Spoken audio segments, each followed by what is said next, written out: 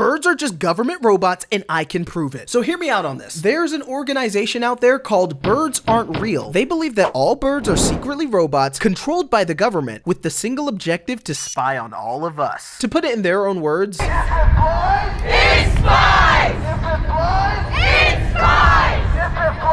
it's spies! Yeah! Woo! And before you say it, I know what you're thinking. Birds are just feathery animals that poop on your car or steal your food at the beach. They're not robots. Oh yeah? Well, how do you explain this? Who's my sweet Jabby angel?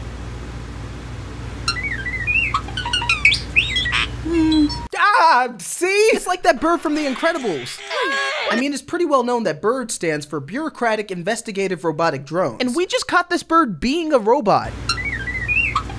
In 4K. Now, I'm not saying you should believe everything you see on the internet, but you should definitely tune in if you hear someone say,